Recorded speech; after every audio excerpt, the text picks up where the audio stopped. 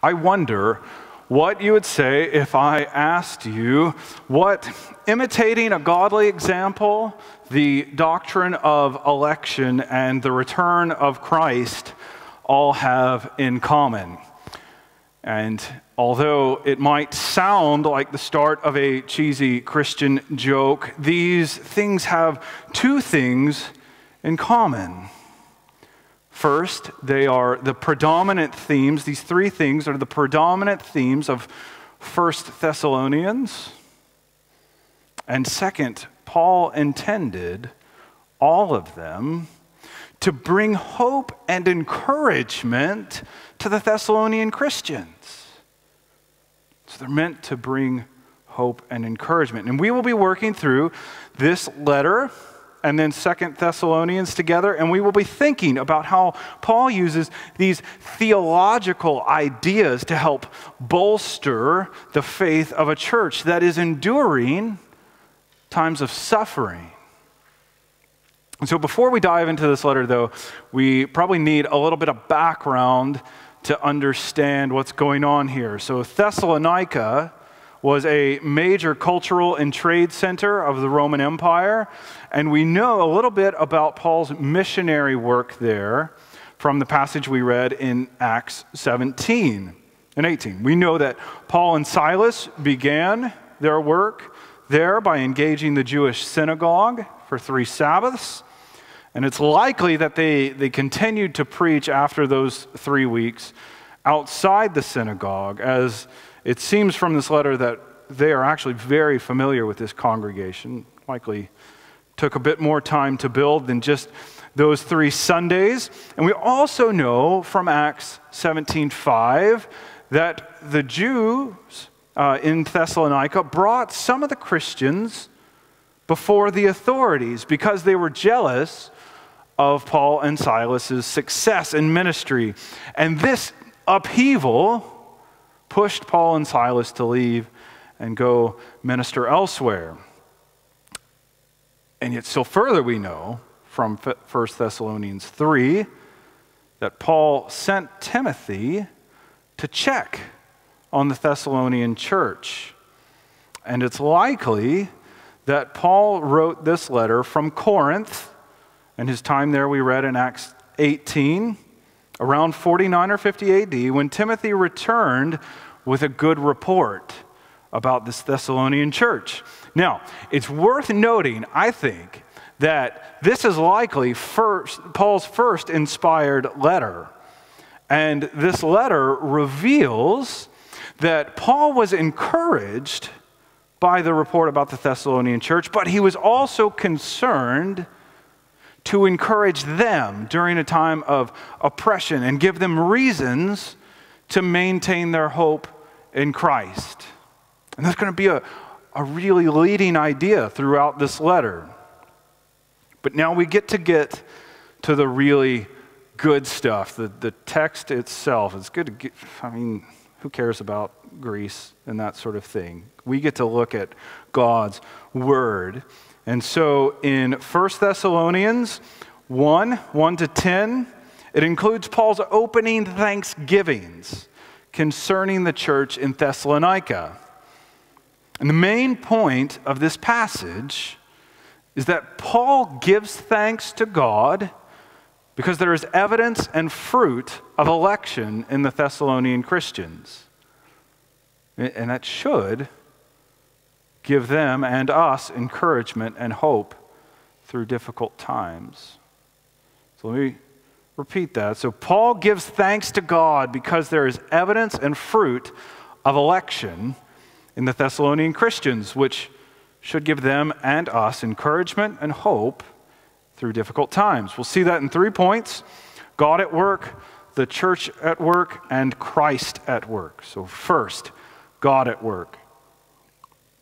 So, what I want to do in this point is look quickly at the greeting of this letter, and then I want to outline 2 doctrines from this text.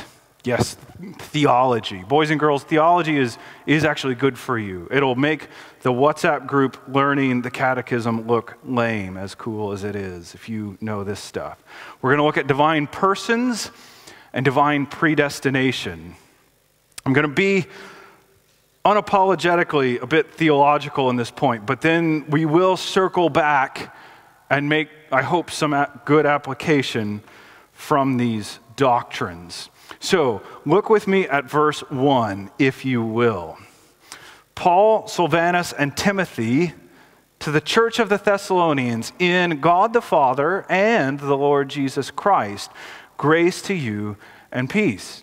Now, what we have here is Paul's first greeting written in any of his inspired letters. And what you have all noticed, I am sure, is that Paul's name is not the only one listed. So why do we call this Paul's letter? Well, we can trust that he is the primary writer here, but he probably took some input from his companions, namely because, as we read in Acts 17, Silas or Silvanus helped him plant this church. And Timothy, as we saw in Acts 18, and we'll get to in chapter 3 of this letter, was the one whom he sent to Thessalonica to encourage them and who brought back the good report to Paul. And so it makes sense that he would include their greetings here. But then second, about this greeting line, for those of you who know your Bibles, what's missing from the way that Paul usually opens his letters? Do you see it? Paul usually says something like, Paul, an apostle of Christ Jesus, to the church at so-and-so. But here there isn't any assertion of his office. And so we wonder why that is. And there's two suggestions. And the first one is that since this is Paul's first letter, maybe he wasn't as confident in his official status yet. But in regards to that, we read in Galatians, written about the same time, a really strong statement. Paul, an apostle not from men nor through man, but through Christ Jesus and God the Father. So it's not an issue of confidence. So what is the other suggestion? The more likely option is that in contrast to most of Paul's other letters, in this situation, no one in Thessalonica questioned his authority as an apostle, unlike in Corinth, and there was no grievous problem, unlike in Galatia. So there wasn't a need to start on the authoritarian note like other instances.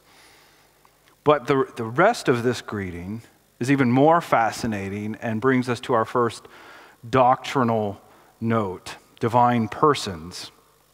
And I want to ask you, LCPC, did you notice how deeply Trinitarian this passage is?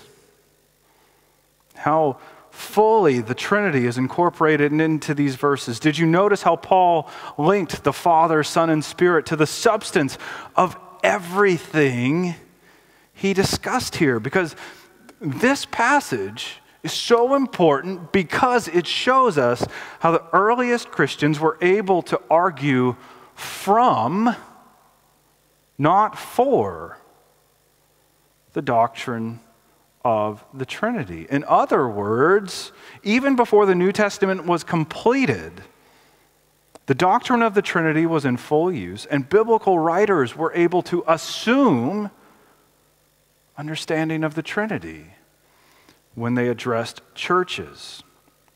And we see in these verses each of the divine persons distinguished, but also noted as divine and at work for believers. So the first paragraph, take note of this, the first paragraph of Paul's first letter is deeply Trinitarian. I think that's striking. And so, even in verse 1, we read, to the church of the Thessalonians, in God the Father and the Lord Jesus Christ, grace to you and peace. Now, let me point out something really small, but really important to you. I'm going to be a bit technical. I'm going to give you a few details, and then I'm going to draw it together. So hang with me for a moment. Look how it says in this phrase, in God the Father and the Lord Jesus Christ. The Greek language is really precise, even with tiny words, and it's important that the word in only occurs once here. And so Paul did not write in God the Father and in the Lord Jesus Christ. And so this means he's trying to group this whole phrase together.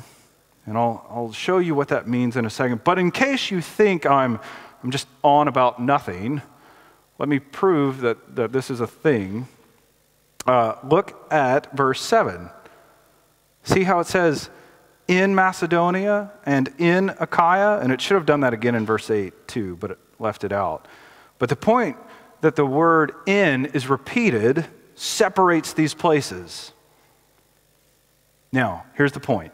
In verse 1, God the Father and the Lord Jesus Christ are bound together, namely, here it is, both persons are the singular source of grace and peace.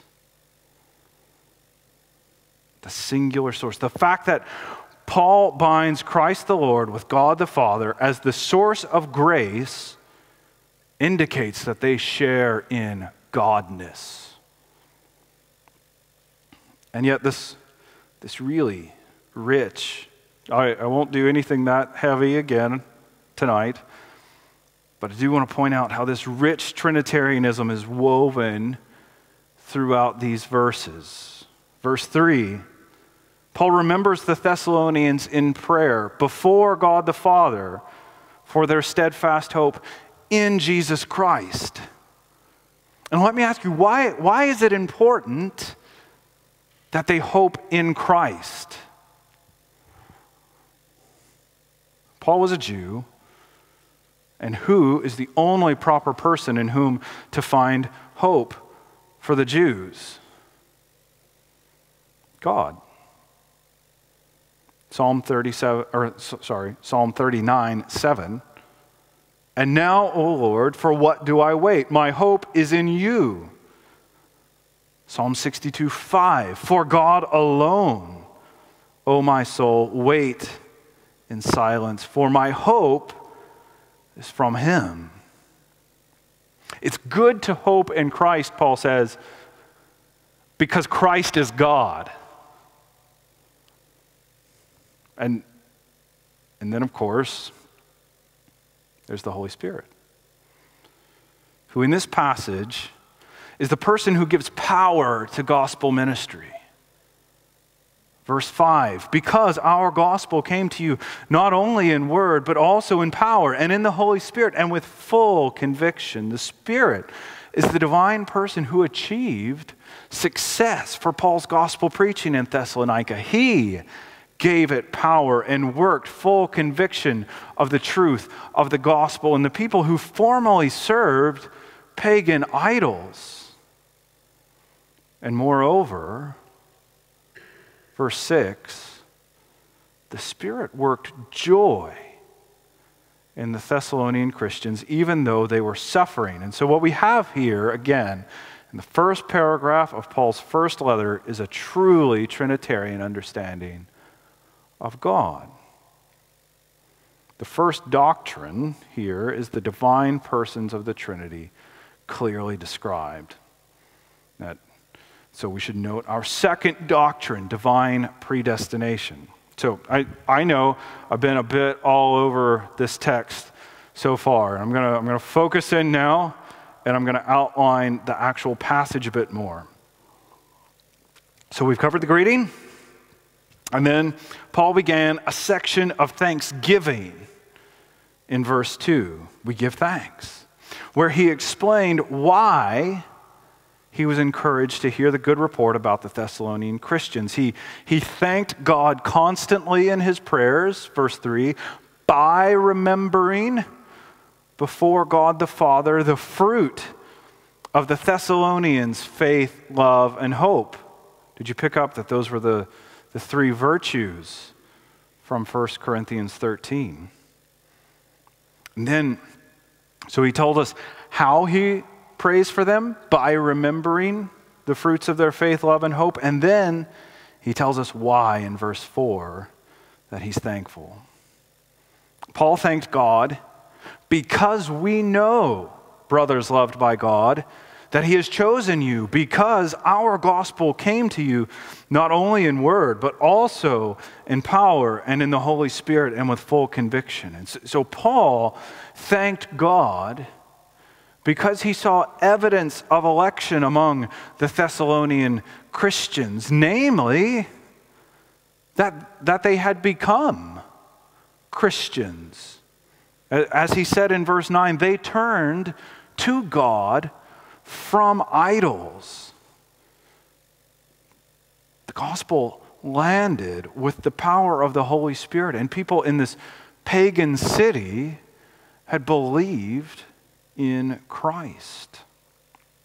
And the fact that people turned to Christ and that they continued to pursue holiness in the midst of oppression indicated to Paul that he could have confidence that the people of this church, by and large, were members of God's chosen people. And so I want to note for you a really important implication of all this doctrinal talk, specifically about this doctrine of election.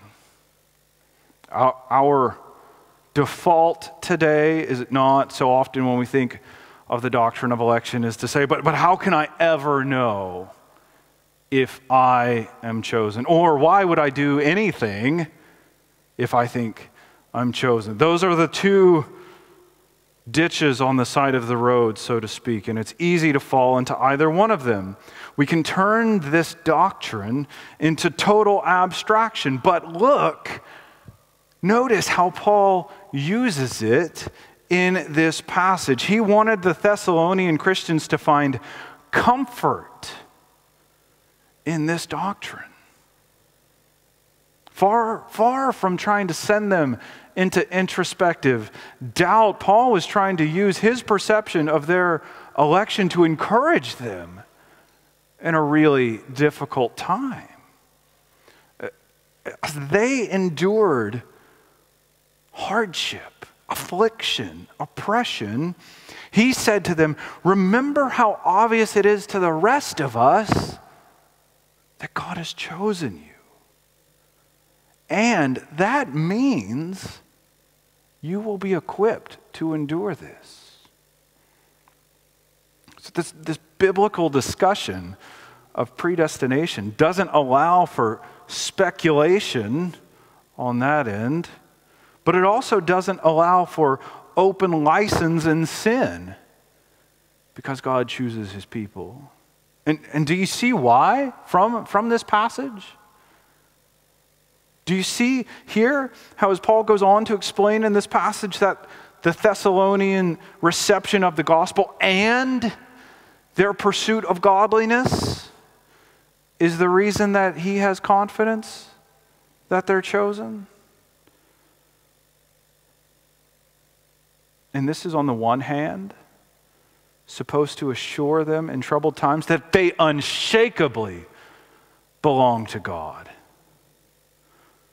And on the other hand, motivate them to continue in their imitation of godly examples. And so the second doctrine of this passage is divine predestination that is meant to give encouragement of God's love and exhortation to continue in holiness. God at work is the triune God who has chosen his people and is producing the fruit of election in faith and holiness in his elect. That brings us to our second point, the church at work. So, in the first point, we were probably a bit heavy and a bit technical, but we looked at those two doctrines of the Trinity and election. But that theological foundation is really important, though, because it helps us to keep in mind that truths about God are at the heart of the Christian life. We will turn into bland moralists if we do not keep ourselves enamored with the glory of God. If we are not caught up in who God is, we're just people with rules. But it should excite us to see these ancient truths of the Trinity and election so clearly woven into our Bibles. And now on this point and the next, I want to turn to make some application from this passage. How do we start to make use of the things here? And in what way do these theological truths motivate us in the course of daily life? And so first, in this point specifically, I want to ask how this passage causes us, or should cause us at least, to check ourselves for sin. How might this convict us?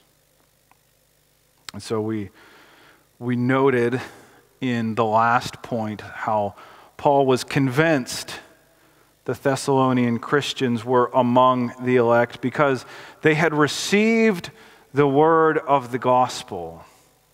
And look with me, though, starting in verse 6, how he explained that the further evidence of how they received the gospel was that they became imitators of the apostles and the life of Christ, to such a degree that, verse 7, they, quote, became an example to all the believers in Macedonia and in Achaia. And so as we see in verse 8, the report of their faith became well known throughout the whole region. And that should cause us to ask about, what are our churches like? Now, because I'm new here, just 3 weeks into being part of this congregation, I can still get away with saying that this church, like the Thessalonians, has a really good report. And I mean, that's actually one of the reasons why it is so exciting to get to be here and participate in ministry. And I don't just mean sort of a local knowledge. When I'm spoken with former professors in California, they know who London City Presbyterian is, and they want to visit. But there's always the but. We can't simply leave it at our church broadly has a good reputation, and we have to ask about our own lives. And so I want each of you individually to ask, are you personally on board with the things in the life of this church that give it a good report? What's your stance towards all the things that we do here? Are you just glad that you have a place to go Sunday morning and Sunday night? Or are you glad there is a place to worship God in a way that accords with Scripture and prioritizes Bible preaching? Do you think it's silly how much we pray that lost people would get saved and believe this? Or do you think that's serious business? Even if you're glad that there's a good worship here, do you come to our prayer meetings? Because the quality of worship and the preaching here thrives on the support of prayer groups on Sunday nights, Thursday nights, and in midweek Bible studies. If you like the preaching here, you should be praying that it keeps going. And if you don't like the preaching here, you should be praying that it gets good. So are you engaged with the prayer ministry of this church? Are you trying to get around people of this church for encouragement and fellowship as much as you're able. And not just to tilt this to one side so that the people who are there get off. If you're there, are you encouraging people to come with you? To worship, to evening worship, to our prayer gatherings? Or are you worried about annoying people? And so we remain silent. Because the reason why LCPC has a good report is because people have been committed to word and prayer, but that will not linger on the past work of others. Each one of you has to make that commitment your own as much as you are able, else we cannot assume that we will always be useful. But we want to be useful. The church at work is the gathering of God's people who are actively pursuing Him and seeking to advance His kingdom on earth, and we need to be participating in that endeavor. It brings us to our third point, Christ at work. So, in the first point, we considered two primary doctrines of this passage: divine persons, divine predestination. And then in the second point, we reflected on how this passage might cause us to think about our own witness in the world, and how even though this church has a good report, we need to be personally involved in the things that bring it a good report. But now in this point, so that was the bad news. In this point, I want to think about how does this passage give us reason to rejoice? So I told you in the introduction that the three major themes of this letter are the imitation of a godly example, the apostles and the Lord, the doctrine of election, and the return of Christ. And we've seen in this passage a focus on the Thessalonians' imitation of the apostles and the Lord as the cause of the good report. And we saw how that imitation, as well as the reception of the gospel, gave Paul confidence that the Thessalonians were elect. And now we want to think about that last theme. So in verses 9 and 10, we find a treatment of the return of Christ and how He will be returning to rescue His people. And we all know, I would guess, that there are loads of notions about the return of Christ. And we will have the opportunity to discuss some of those as we move through 1st and 2nd Thessalonians, but the details need to wait. What we need to do here is look at the role that the return of Christ plays in this letter. So read with me verses 9 and 10. For they themselves report concerning us the kind of reception we had among you, meaning the Thessalonians had received the gospel that Paul and his companions taught, and how you turned to God from idols to serve the living and true God, and to wait for His Son from heaven, whom He raised from the dead, Jesus, who delivers us from the wrath to come. So the Thessalonians had turned to God from idols to serve Him, and to wait for the return of the Son. Now, remember, please remember, I mean, this is so crucial to get why this is important, that Paul is writing because, as we saw, these people are enduring much affliction. You receive the word in much affliction, he says. So the things he's writing here are meant to encourage people who are oppressed and who are struggling. And the return of the Son, therefore, is supposed to be good news. It's supposed to be something to sustain their hope. And I personally think that conflicts with a whole host of popular teaching, widespread ideas about the second coming. And here's the point. Here's the point. Paul intends the coming of Christ to give hope and comfort to Christian people. So if our understanding of the end of the world does not give hope and comfort to Christian people, then it's not biblical. So if you hear TV and radio, so-called preachers, and everything they have to say about Christ's return results in fear,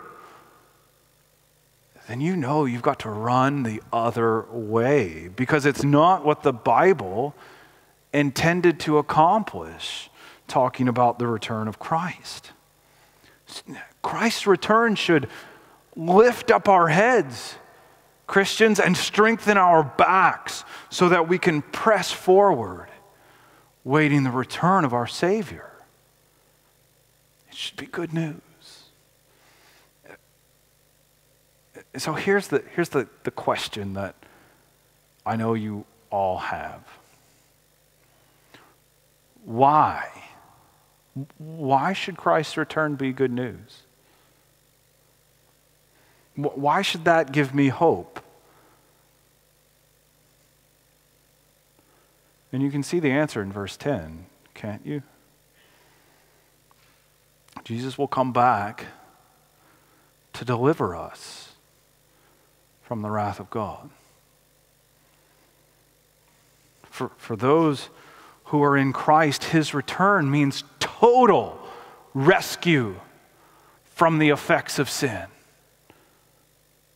How can we be certain of this? Well, we know we can depend on his rescue because the only reason he stands in heaven now is to plead our case. Hebrews 5 tells us, although he was a son, he learned obedience through what he suffered. And being made perfect, he became the source of eternal salvation to all who obey him, being designated a high priest after the order of Melchizedek. So if Christ was appointed to stand in heaven now to save you, how could he return with any other purpose?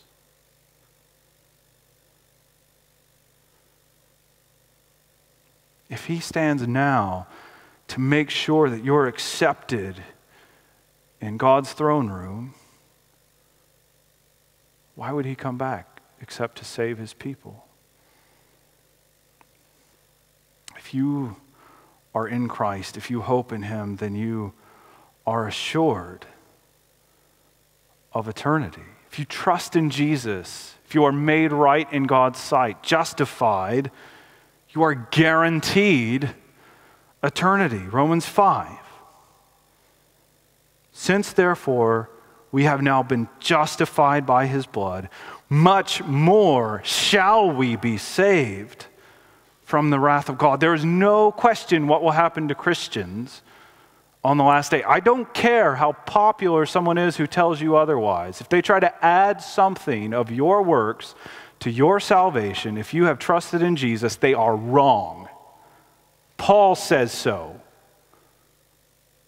He has a trump card over every popular preacher. Christ at work is how Christ has shed his blood to wash away your failures and violations of his law and lived a perfect life to credit you as righteous. Christ at work is how he pleads your case before the throne of God so that you have a guaranteed place in heaven. So if there are any of you who don't trust in Jesus, you can be assured that Christ's return means that you are about to face the full wrath of God for eternity.